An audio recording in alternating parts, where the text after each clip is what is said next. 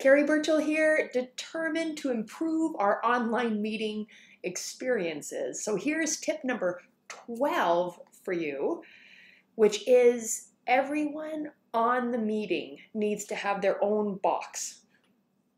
So I've done some teamwork where sometimes there's a few people meeting in a conference room and then they see the rest of the meeting participants on a big screen, or maybe people are clustered around a computer and everybody else has their own box.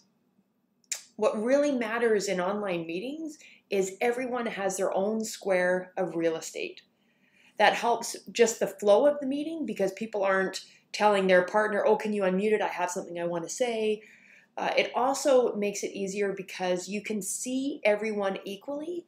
When people are in a conference room, it's hard to sort of gauge their nonverbals and see what's happening. So everybody has their own piece of real estate.